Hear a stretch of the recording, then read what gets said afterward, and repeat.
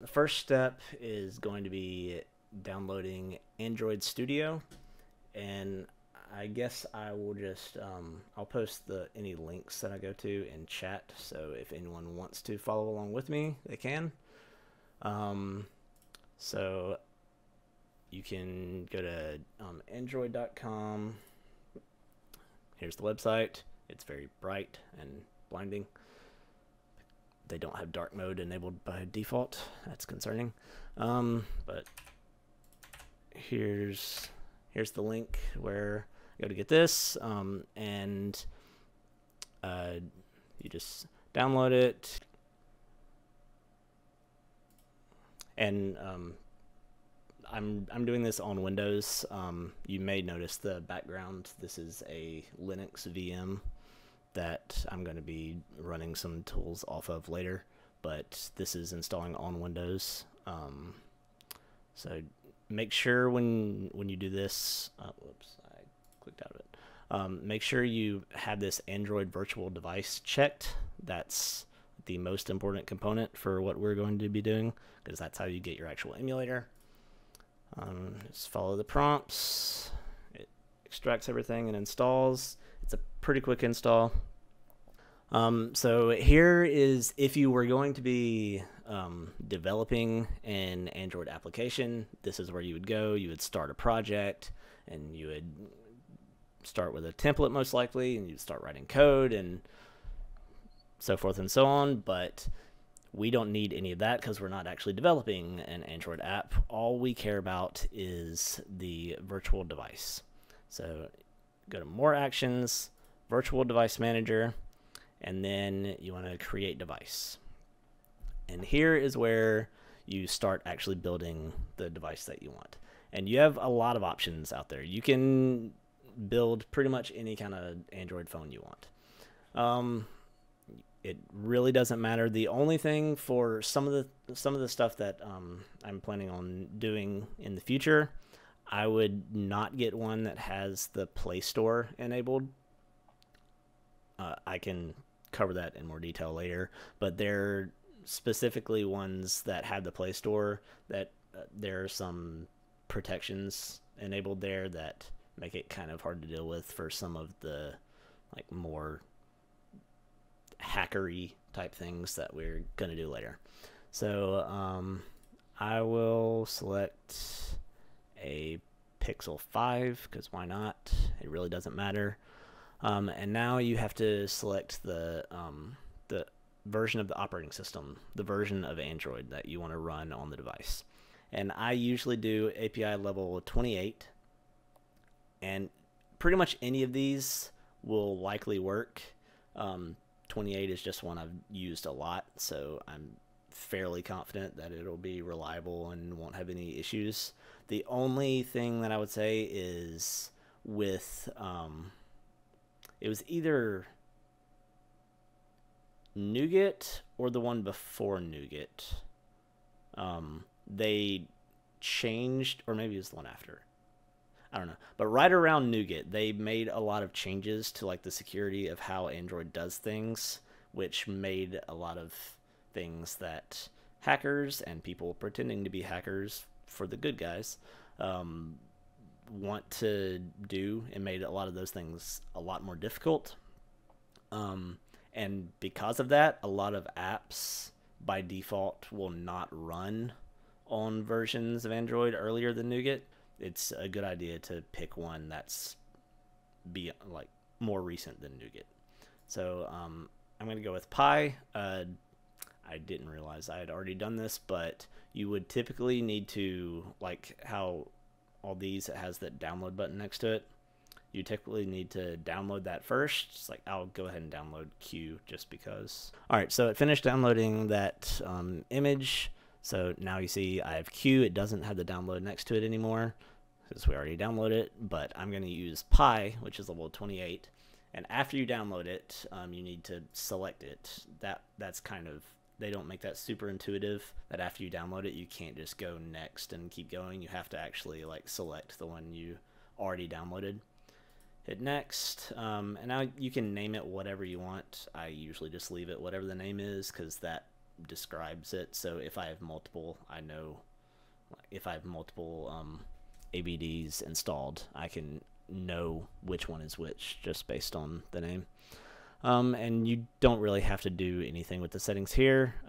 You can, like, if you want to make it start in landscape mode, you can, stuff like that, but I don't really care. So I'm just leaving all that as default. I'm going to finish. And now you see in the device manager, you have this Pixel 5 API 28, and you can just click the play button and it will launch the emulator. And then Vanguard anti-cheat software is detected. Okay, that's fine. Valorant messing up everything again. Shocking. But it's fine. I've gotten that error before and it never has caused any problems, so I'm just going to ignore it.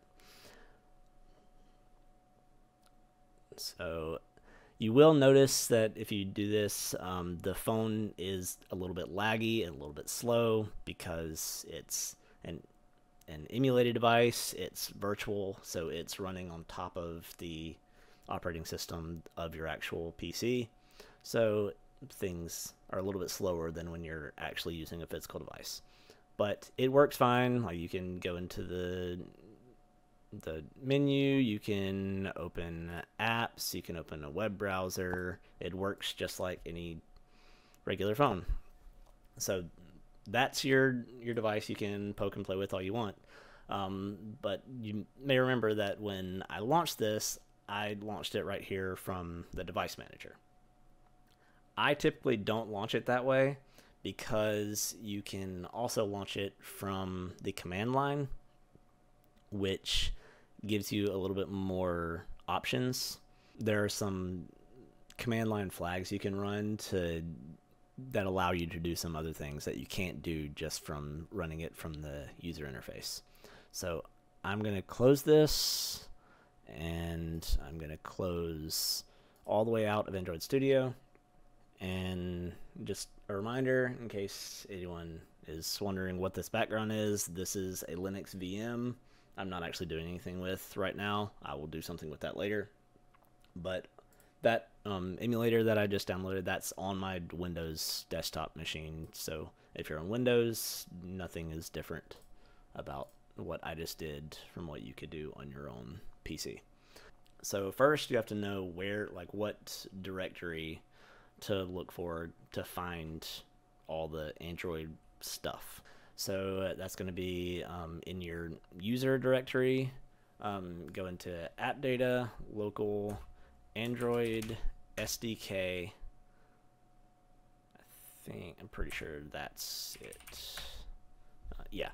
All right. So this directory is where you're going to find all your tools for the Android Studio. And kind of two main directories to keep in mind where things that you'll probably use in the future. Platform tools, that has some useful things. Platform tools and emulator are the two main directories that you'll probably need access to when dealing with the emulator for the purposes that we'll have most likely. So now that we're in this app data local Android SDK emulator directory, now you'll see this emulator.exe. So that is what actually runs the emulator, like you might guess. So the first thing I need to do is I need to know, can y'all read this? I just realized this might be kind of small. Better? Better. All right.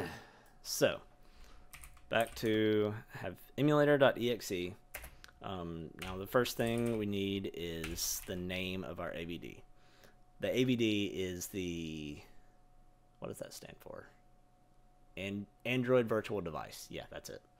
So AVD is Android Virtual Device. So when we went through that menu where we set up our device and downloaded the operating system and did that, that was creating the AVD. and you can create as many of those as you want until you run out of hard drive space on your PC. You can have as many AVDs as you want, and when you run this, why did that just do an error? Oh, S, AVDs. Okay. Cursiville live demo. Typos. So if you run -list AVDs, then it will list all of them that you have installed on your computer. Right now, I only have one because that's the one we just set up a minute ago. But if I had gone through and set up 20 of them, there would be 20 of them listed right here instead of just that one. So now I'm going to run emulator.exe -avd and then that name that was listed. You can copy and paste that. It'll be much easier, but I didn't because I'm dumb. So that is all you need to actually run the emulator from the command line. And there are other flags that we'll get into later. I don't need to do that right now though. So I'll just run this emulator.exe -avd and then the name of your AVD.